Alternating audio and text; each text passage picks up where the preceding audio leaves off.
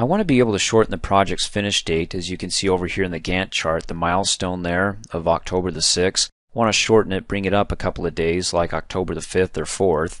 And I'm going to do that by assigning additional resources to a task that's on the critical path. When I shorten that task duration, everything else in that critical path is going to be affected and moved up, including the project's finish date.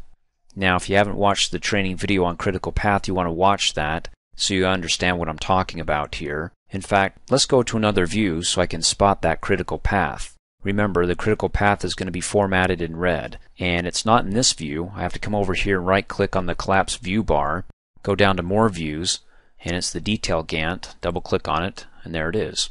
So again, if I make any changes to the duration of one of these tasks along the critical path, I'm going to affect the project's finish date here.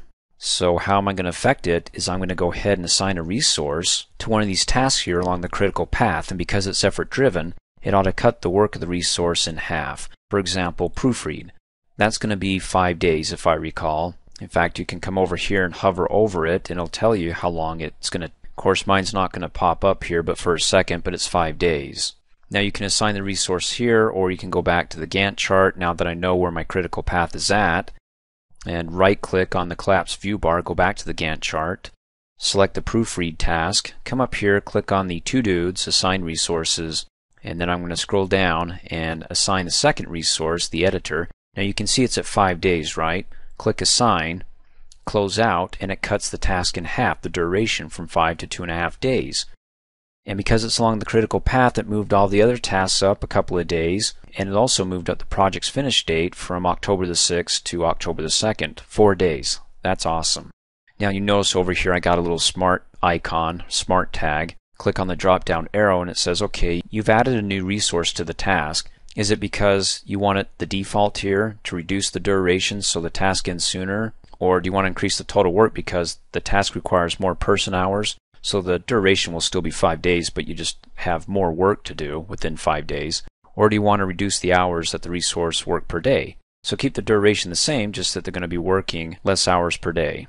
In any case, the default I'm fine with by cutting the duration in half, since I added an extra help, editor 2 on the task, and I'm pretty satisfied with what I got here. Another thing I can do is, let's say we don't need this task, add images anymore. That's 4 days.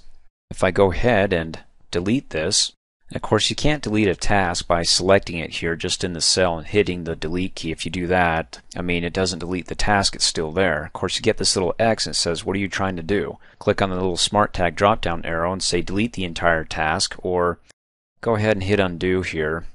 Click on the row header for the task and then hit the delete key, or you can right click on the row header and then come up here and delete the task, in which case when it deletes the task, it breaks the link. So what we want to do is we want to say that this task here, which is the proofread, is now going to start as soon as its predecessor, the right content, is completed.